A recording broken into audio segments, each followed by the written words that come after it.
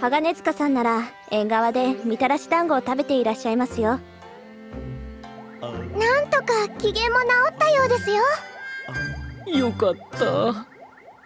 Hello, welcome back to another episode of Anime with Alvin. We are going to be recreating the Mitarashi Dango from one of my favorite anime, Demon Slayer. This is dangoko, a pre-made mix of rice flours used to make dango, but we are going to make ours from scratch.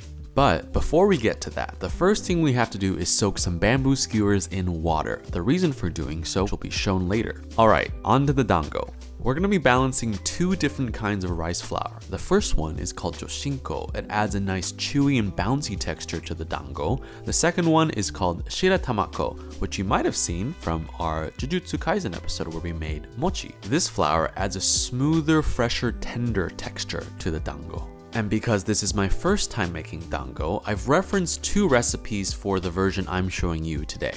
One is from Miss Wagashi and the other is from Leo's Japanese Dojo. Both of them have wonderful Japanese recipes on YouTube, so please check them out.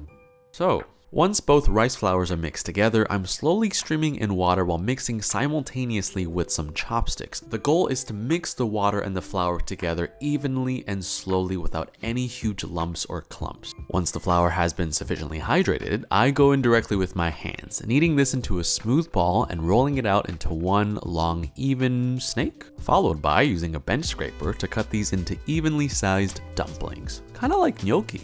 Now, after probably one of the most satisfying shots I've ever seen, I'm gonna roll each of these dumplings into a smooth ball. As a Chinese person, this is quite similar to making something called tangyuan, but we'll save that episode for another day. And after these balls have been delicately placed onto a plate, I'm wrapping them up, setting them aside, and trying out a really interesting version I saw from Miss Wagashi's video. So this version still begins with the same joshinko rice flour, but instead of the shiratamako and water, we're going to substitute in silken tofu, which I believe accomplishes two things. Shiratamako might not be the easiest thing to find, and silken tofu is more readily available for the home cook. And not only does the silken tofu provide the liquid content, it also should act as a tenderness substitute for the shiratamako. But the process is the same, kneading them together until they form a smooth dough ball, rolling it out until it becomes a long, smooth rice snake, and finally cutting them up and rolling them up into beautiful small rice dumplings. And while these go off to the side to hang out with their non-tofu brethren, we're gonna make the Mitarashi sauce. This is going to be the glaze that goes on top of our dango. It's a pretty simple sweet and savory sauce made from mirin, soy sauce, water, and after the liquids are combined in a medium saucepan over medium heat, I'm adding in the dry ingredients, first mixing the potato starch and sugar to avoid any lumps when it hits the liquids, and constantly stirring as the syrup thickens. If it gets too thick, I add a little bit of water, but the end result should be a beautiful honey-like consistency. And this is going to go off to the side to cool while we cook our dumplings.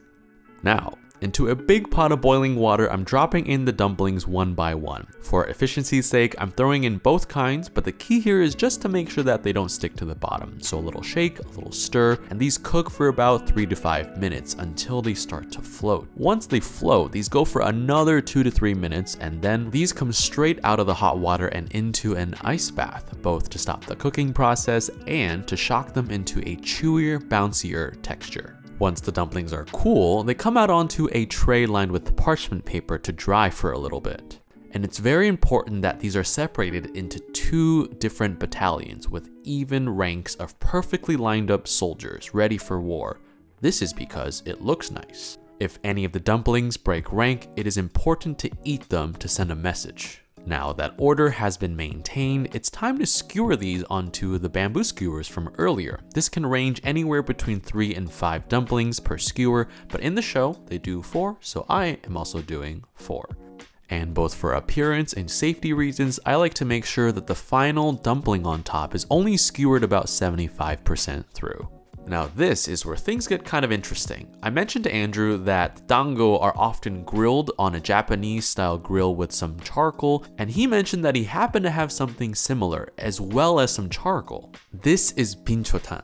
It is a highly prized and expensive type of charcoal because of the way it burns cleanly and silently without smoke. It is often used in restaurants to impart really nice flavors to whatever is being grilled, usually meat. We have never really used it professionally, so what you see here is two amateurs trying to figure out the best way to make this work at home.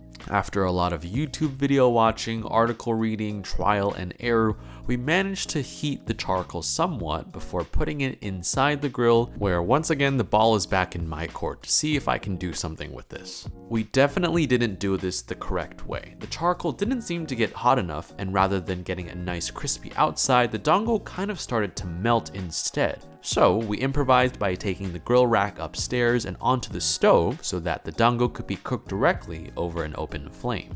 This dango can also be grilled in a non-stick pan, but I'd love to know how we could have done the charcoal part better, so please leave a comment. But after 2 hours of perseverance from both Andrew and Jess, we're finally able to glaze our crispy dango. And the glaze had definitely cooled by then, so after warming it up on the stove for a little bit, I'm slowly spooning this honey-like substance over each skewer of dango. And this is the payoff.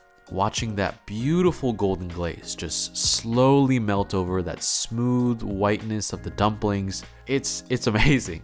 I can totally see why someone would fall in love with this snack and just want to eat it all the time. So, after a lot more effort than usually required, this is my version of the Mitarashi Dango from Demon Slayer. A little quick inspection before we go for the quality check. This is amazing. You have the sweet, salty glaze with the crispy but chewy, soft dango.